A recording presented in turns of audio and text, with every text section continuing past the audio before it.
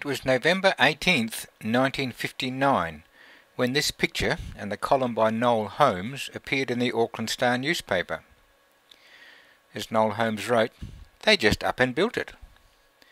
There are always some men about who are never able to realise that a job just might be too big for them, so they go ahead and do it anyway.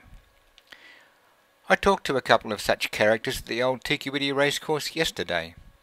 Their line of endeavour was quite simple. Without any fuss or bother, they were placidly building a brand new aeroplane. From scratch.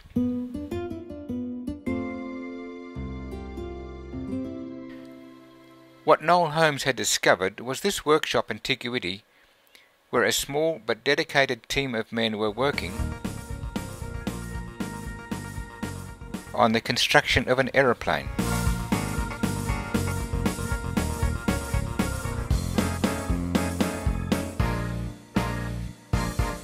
And perhaps its main claim to fame is that this would be the first commercially produced aircraft to be designed and built in New Zealand.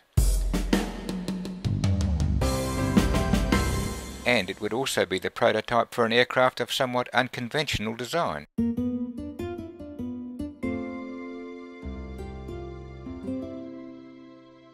This ambitious project had its origin back in 1957, when Jack Worthington, manager of aerial top-dressing firm Northern Air Services, talked with his chief engineer, Snow Bennett, about an unusual aircraft that had recently been designed and built in Australia.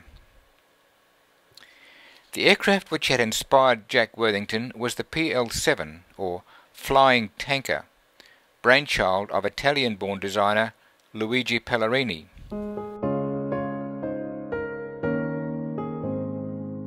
So Snow Bennett and Jack Worthington made contact with Mr. Pellarini, who agreed to design an aircraft that would meet their specific requirements for aerial top dressing. The use of aircraft in agriculture was a growing industry in New Zealand at the time. Since this would be Pellarini's 11th aircraft design, its initial designation was simply PL-11. It was some time later, in an attempt to find a more user-friendly title for the aircraft, and since it was intended to be a sort of agricultural workhorse, that it became known as the Airtruck. Of course, one of the major considerations was a power plant, or an engine, for this aircraft. They needed something that was powerful, reliable, and readily available.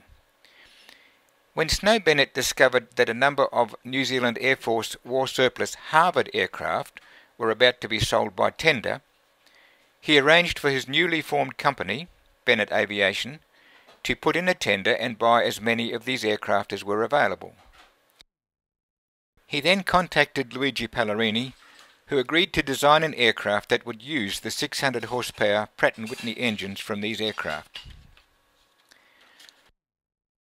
So in March 1959, a team of 4, or maybe it was 5 men from Bennett Aviation in Te Kuiti in the North Island travelled south to the New Zealand Air Force base at Wigram, near Christchurch in the South Island.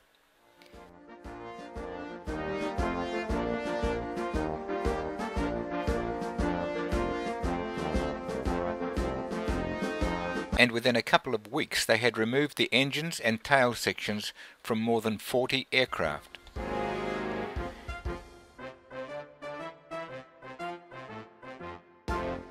The intention was that the parts they needed would then be shipped to Raglan in the North Island, and from there would be transported to Te Kuiti by road. The unwanted tail sections and wings were merely recycled as scrap metal.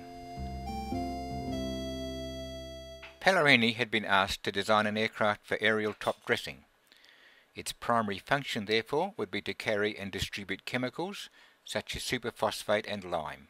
So he started his design with a hopper capable of carrying 4,000 pounds, that's 1,800 kilograms, of granulated superphosphate. And if the thing was going to fly, it needed somewhere to mount the wings. And of course some wheels, so it could move across the ground. We used the main wheels from those Harvard aircraft. And some good strong attachment brackets so we could bolt an engine on at the front. The hopper, stub wing and attachment brackets were all made from steel and all welded together. So the heart of the PL-11 was basically a large steel hopper on wheels with brackets to attach some wings and an engine. In this photo, a time-expired engine and cowling have been fitted to provide an accurate guide for the location of other parts. The fairing at the rear of the hopper was made from aluminium alloy, and this compartment contained a seat for the loader driver so that he could travel to and from the work area in company with the pilot. Most of the wing structure was made from aluminium alloy. However, in order to simplify manufacture, Pellarini had chosen to make some of the intermediate wing ribs from welded steel tubing. The completed wing structure was then covered in aircraft fabric. The pilot's cockpit was custom made using aluminium alloy, but a number of parts from those Harvard aircraft were included. The rudder pedals and brake system, engine controls, instrument panel and part of the canopy were all ex-Harvard parts. In his design parameters, Pellarini had been asked to address two problems that were characteristic of most aerial top-dressing aircraft in use at the time. First was the problem of superphosphate dust getting into the rear fuselage. Superphosphate in water, from either rain or dew, creates a troublesome corrosive mixture, and with many top-dressing aircraft, the rear fuselage had to be rebuilt or completely replaced every 3 or 4 years. This was a big factor in operating costs.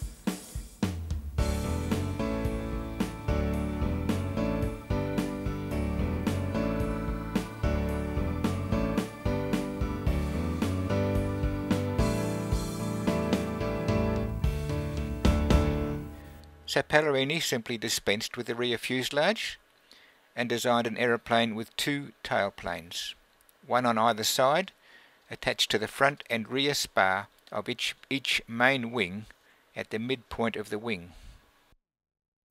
Secondly was a problem with aircraft such as the Piper Super Cub and Cessna 180 aircraft, many of which were being modified for aerial top dressing.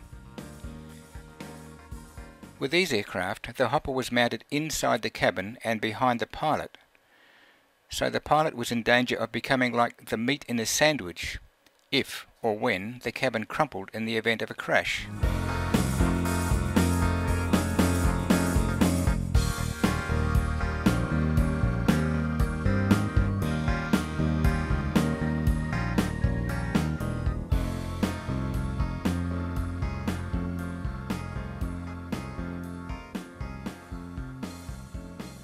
And if the hopper was placed in front of the pilot, as with the old Tiger Moth aircraft, which some companies were still using, the pilot would get a face full of whatever chemical had just been loaded when he opened the throttle for takeoff.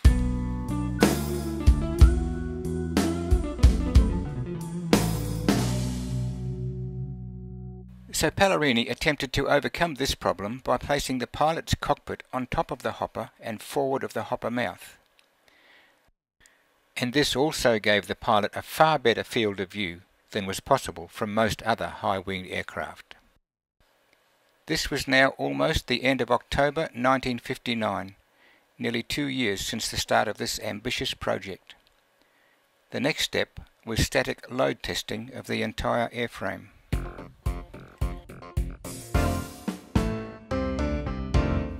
To achieve this, the engineers at HWM Engineering in the town of Te Kuiti had prepared a huge jig into which the almost complete aircraft was assembled, upside down.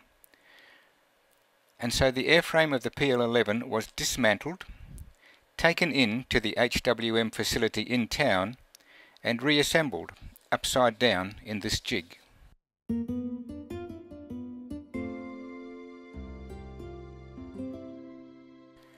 "18 tons of bagged cement were then loaded onto the wings and tailplane to simulate an in-flight load of 5 times the design maximum takeoff weight. Careful measurements of any movement of significant parts of the structure were taken before, during, and after the load had been applied. This procedure was all meticulously monitored by Air Department engineers and by Pellarini himself.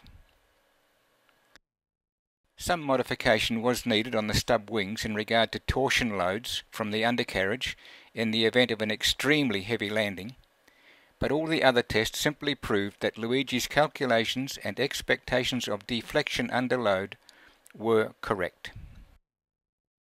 However, the Air Department engineers were being extremely cautious. They wanted some confirmation that those two separate tailplanes, supported on those long, narrow booms, would not start to flutter when the aircraft was in flight. So this would require some preliminary test flights before the real flight tests could begin in earnest. After a number of frustrating delays, this part of the testing was finally carried out on Wednesday, 27th of April 1960. These preliminary tests consisted of a series of dummy takeoffs where the aircraft was held at flying speed just a few feet above the ground and then dropped back onto the ground while there was still sufficient runway ahead to come to a full stop. A movie camera equipped with a special wide-angle lens was used to simultaneously film the two tailplanes and thus provide a visible record if there was any evidence of flutter. A special seat was made to fit inside the hopper so that photographer Nelson Irving could operate the camera as and when needed. Unfortunately, Pellarini was not able to witness this part of the test as he was in Australia at the time and too sick to travel. Nevertheless, he would have been pleased to learn that these tests showed there was not even a hint of flutter from those two tailplanes. Note the very definite thumbs up gesture from the pilot as he taxis in to park the aircraft. While the men who had fabricated and assembled the parts for this weird-looking machine stood around and discussed the events of the day, the news media were anxious for interviews with the men who carried the responsibility for its successful completion. Jack Gardner, principal of the company, on the left, Chief Engineer Snow Bennett, and Test Pilot Johnny Johnson on the right of this photograph. The report in the New Zealand Herald, dated Thursday the 28th of April 1960, read, 2 years' hard work, perseverance and faith were rewarded at the Te Kuiti airfield yesterday when the staff of Bennett Aviation Limited, Te Kuiti, saw the new agricultural aircraft, the Airtruck, rise a few feet off the ground. The Airtruck is the first commercial aircraft to be designed and built in New Zealand. Designed for maximum load manoeuvrability on small airstrips, it will carry 1.5 tons of fertilizer. But Air Department engineers were still not entirely happy. They had noticed that there was no shimmy dampener on the nose wheel assembly, an almost unheard of omission in their opinion. However, Luigi insisted that if the geometry of the design was right, then no shimmy dampener would be needed. The Air Department officers were not convinced, so they called for some fast taxiing tests to ensure that the nose wheel would not start to shimmy even under the most adverse circumstances.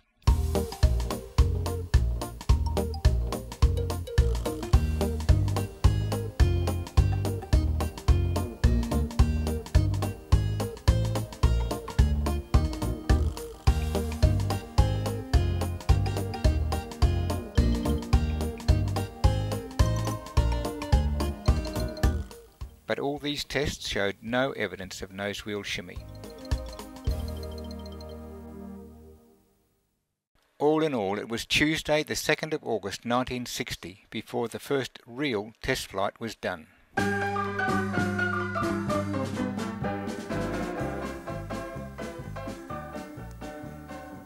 The pilot was Axel Neal, better known as Johnny Johnson.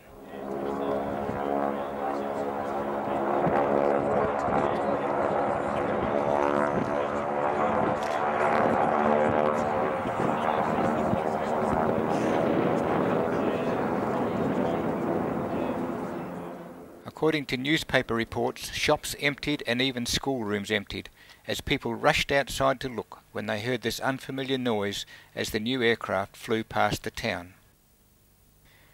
The flight, which was reported to have gone extremely well, lasted about 35 minutes.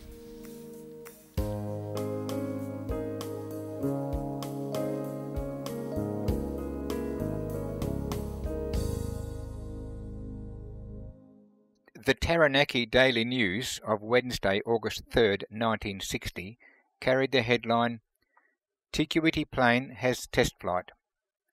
The first aircraft of any size to be completely designed and built in New Zealand had its first flight at Te Kuiti yesterday. It was in the air for 35 minutes.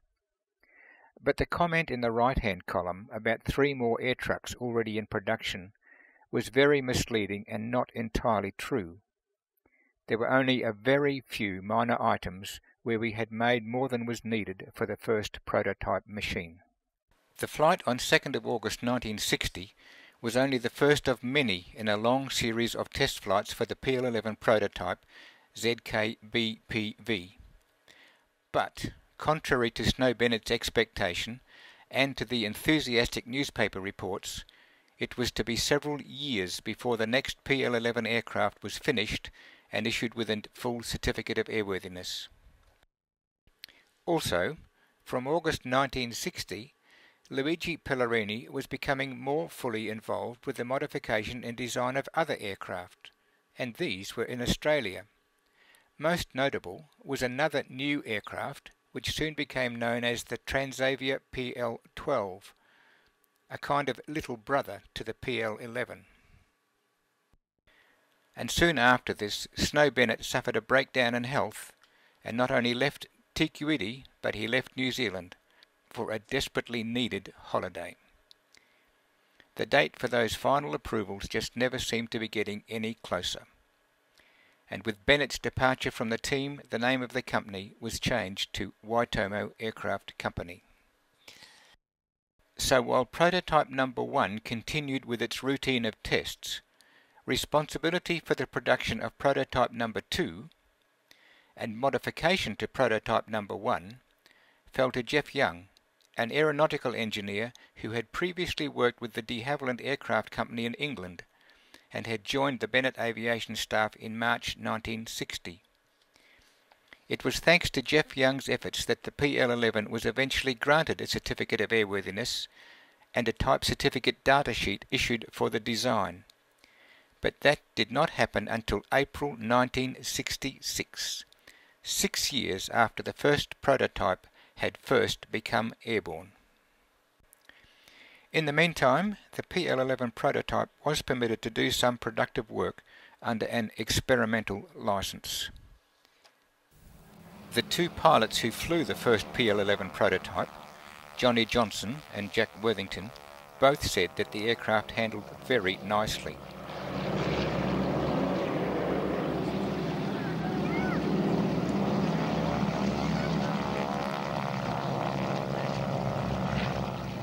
And from a work point of view, it was a remarkably efficient machine.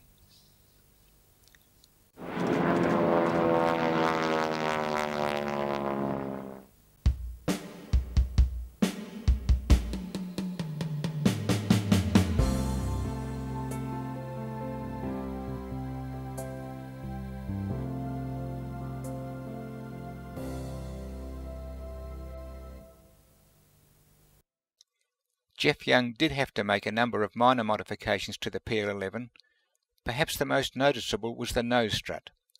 For this he turned to the same source of supply as Bennett had used for his aircraft engines.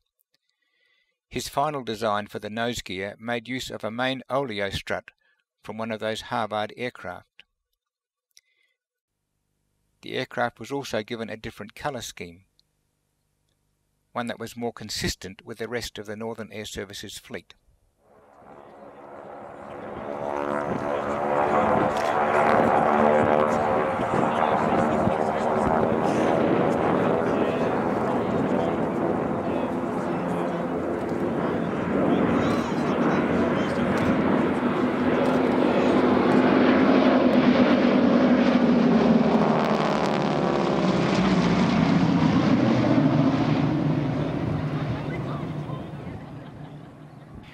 Don't be deceived by the dust cloud that trails behind the aircraft.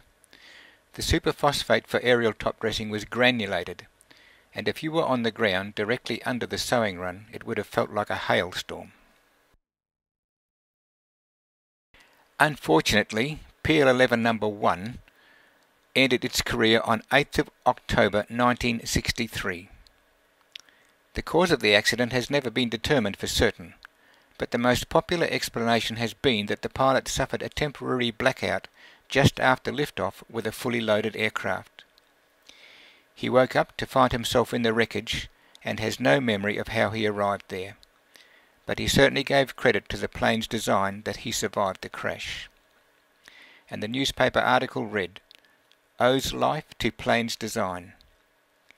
A Te Kuiti top-dressing pilot owes his life to the unconventional design of a plane which crashed at Ngapainga, 23 miles west of Te Kuiti yesterday.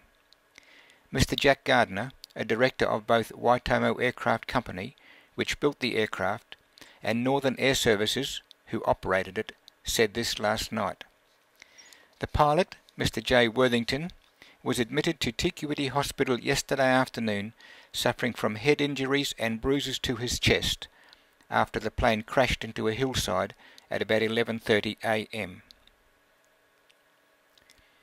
In spite of the enthusiasm and dedication of the men who worked on this project, and in spite of the number of potential orders from within New Zealand and overseas, Waitomo Aircraft Company were not able to get the financial backing they needed to commence full-scale production of the New Zealand-built PL-11 aircraft.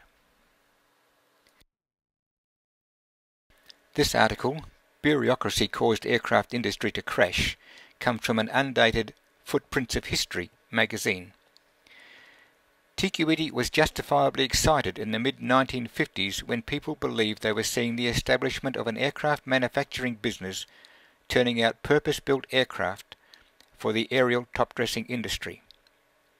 The catalyst for this enterprise was decorated wartime airman turned aerial top-dresser, Flight Lieutenant John Worthington, who sought something more efficient than the Tiger Moth he had been using in the Te Kuiti area. His partners in this enterprise were aircraft engineer Snow Bennett and Te Kuiti businessman Jack Gardner.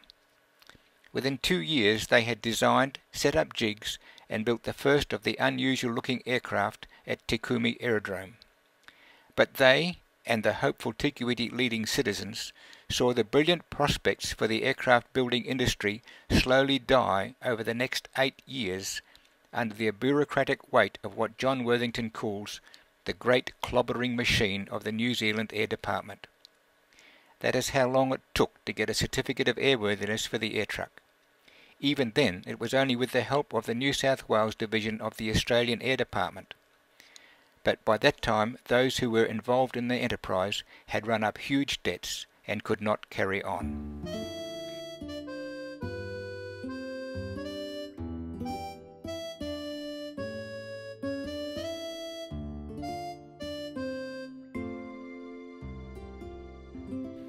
In addition to Jack Worthington's complaint of long and expensive delays caused by bureaucracy, there were also rumours that aviation advisors to the New Zealand government of the time were not all without bias, as some may have had vested interest in other companies that were selling aircraft for agricultural use. Snow Bennett and Johnny Johnson both eventually moved to Australia and worked with Luigi Pellarini on the development of the very successful Transavia PL-12.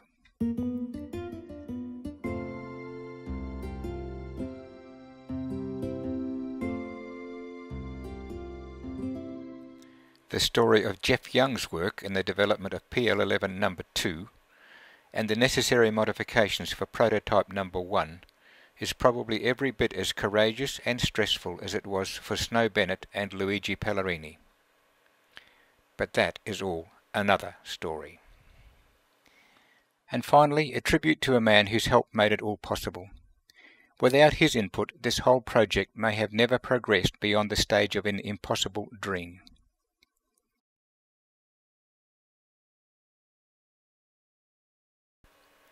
Without the financial backing of Te Kuiti baker Jack Gardner, the airtruck would have been nothing but a figment of aviation imagination.